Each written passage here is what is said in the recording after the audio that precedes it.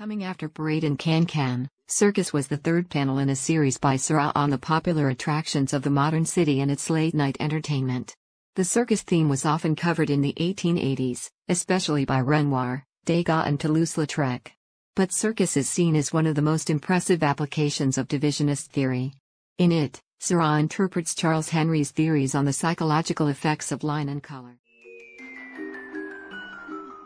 When the painting was exhibited at the Salon des Indépendants in 1891, one critic observed that everything in circus achieves harmony through analogy, through the conciliation of opposites, conspiring towards a sense of gaiety, ascending lines, successive tone contrasts, pronounced dominance of orange, highlighted by a frame which creates an opposition of tone and color with the whole.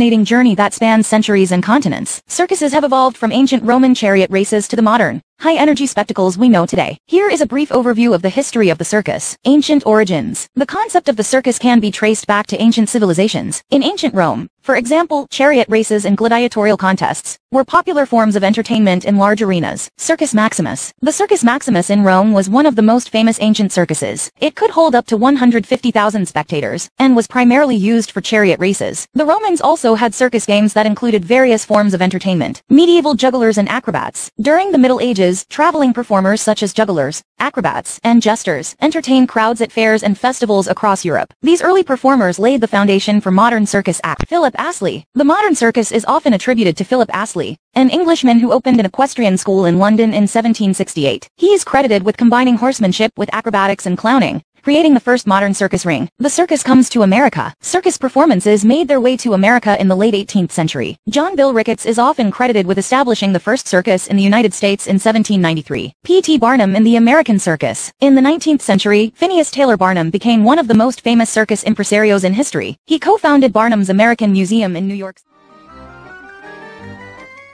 Georges Seurat, born December 2, 1859, Paris, France, died March 29, 1891, Paris, was a painter and founder of the 19th-century French school of Neo-Impressionism whose technique for portraying the play of light using tiny brush strokes of contrasting colors became known as pointillism.